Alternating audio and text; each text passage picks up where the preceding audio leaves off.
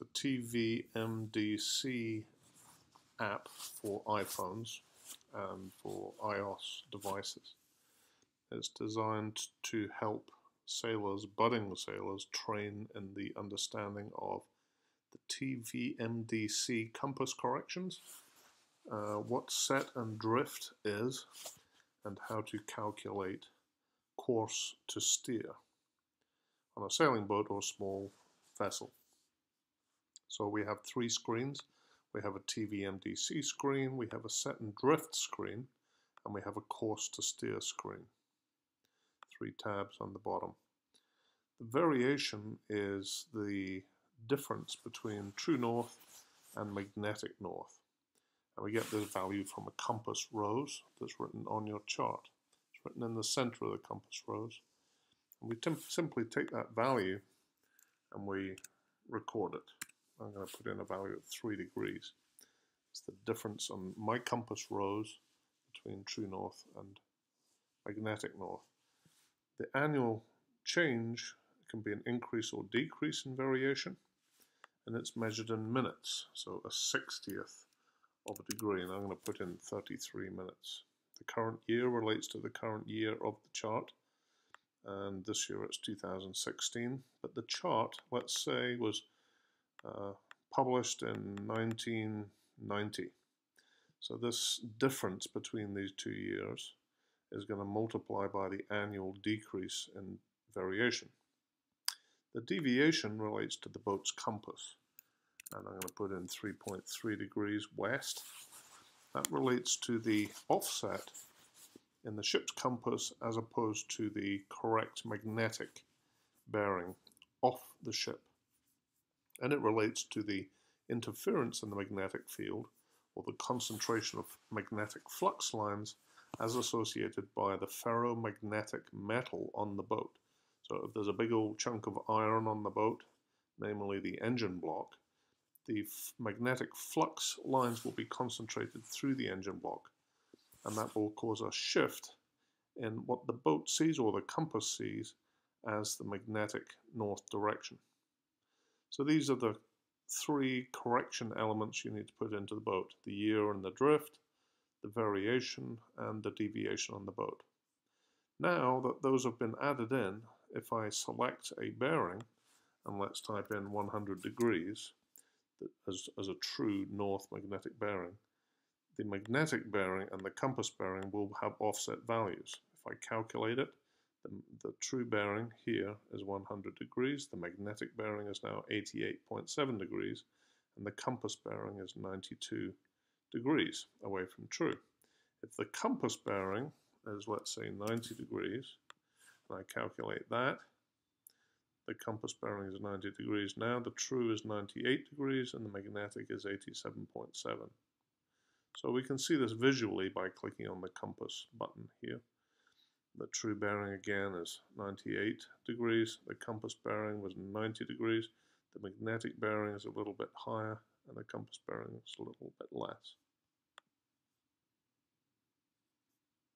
Having recorded the TVMDC errors, the static errors associated with magnetics, the next error to capture is the set and drift error. The second tab, the set and drift tab, is designed to capture these errors and to calculate them. So these errors are the result of two factors. One is the leeway of the boat, that is to say the boat slippage due to wind or slip through the water, which is counter to the direction that the boat is trying to go. As the wind blows the boat from the side during attack, for example, and the keel is not perfect, especially if you have a shallow keel like on a catamaran or a shoal keel boat, then you'll gain leeway. And this is sideways slip of the boat as opposed to a perfect sail into the direction that you're trying to go. The second factor is the set and drift of the current, and which is associated with the water in which the boat is sitting. So that may be due to tide, or it may be due to the current flowing in a river, for example, or an estuary. These two parameters, the set and drift of the water that you're sailing in, plus the leeway of the boat, the slippage of the boat, will add together to form the set and drift of the boat. So how do we calculate that? Well, we have to take two fixes at two different locations and two different times. So we put these two fixes into here, the latitude and longitude of fix 1 and the time at fix 1. And then at some time later, perhaps a few minutes or half an hour later, the fix 2 is recorded at a second position and a second time. The boat speed is then recorded. That's the speed through the water. That's recorded from the transducer, a little paddle wheel that's sitting under your boat and is displayed on your meter in the boat. And the heading, that's the direction that the boat is pointing towards or attempting to go in, for example. And that heading is taken from a compass bearing here. Typically it's compass and not a true bearing. So these values are recorded in the set and drift calculator. So in this screen, the values of the two fixes have been put in place. Fix 1 here, fix 2 here. The time was 2 o'clock, 22 minutes. The second time was 3 o'clock, 45 minutes. The boat speed was 5 knots exactly, and the heading was exactly 90 degrees, compass bearing. Calculate button was pressed, and we can see the direction of the set. This is the direction that the boat is being pushed through either current or leeway, and it is drifting at 3.7 knots. It has drifted over the course of between these two times, approximately 5.1 nautical miles. The speed over the ground is 2 knots. The time between the two fixes was 1 hour 22, and the distance between the two fixes was 2 nautical miles, 2.8 nautical miles. To get a visual understanding of the set and drift error, we can click on the triangle button here. And here, by putting on these switches, display setting switches, we can see the different components of the error. We started off at fix 1, this location here. We ended up at fix 2 here. We were pointing in this direction, our heading here, 98 degrees. We try to get to this point here, the dead reckoning point. We started here, we were trying to get here.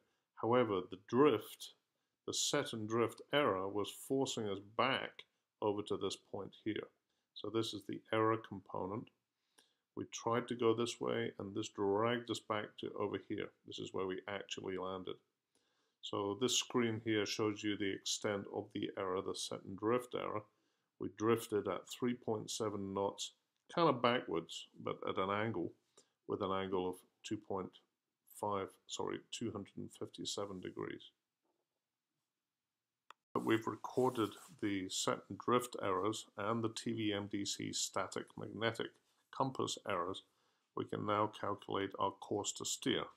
Our course to steer starts off with our current position, and it requires our actual destination where we're really trying to go. We want to set a bearing, we want to set the direction or the heading of the boat in the direction to get to the destination, but taking into account the set and drift errors and the TVMDC compass bearing efforts. So we type in our compass position here, or we can just use our fix 2 here, which was taken from the set and drift calculation. We can update our current speed from our transducer, and we're putting in 5 knots here.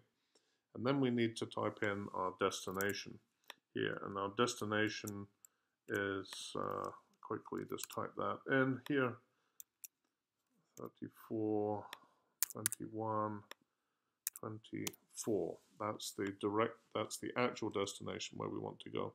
We're going to take the set and drift from the calculations previous screen, or I could type in set and drift here from tables if I have some set and drift tables. I previously required using the two different fixes, I can just take that value from tables as well if it's published by the Coast Guard, for example. But we're going to use the previously calculated set and drift here, and then click on calculation.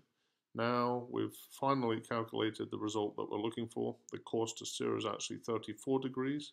Our distance to the destination is 13 nautical miles, and we've got 3 hours 47 hours of sailing time left.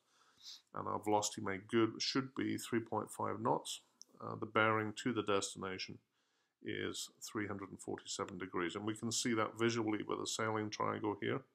If we look at our fixes, our current position is over here, and actually our course to steer is over here. This is our target. This is where we're going to head towards, this target direction, but the set and drift and leeway are going to drag us back over to here so we make our final destination.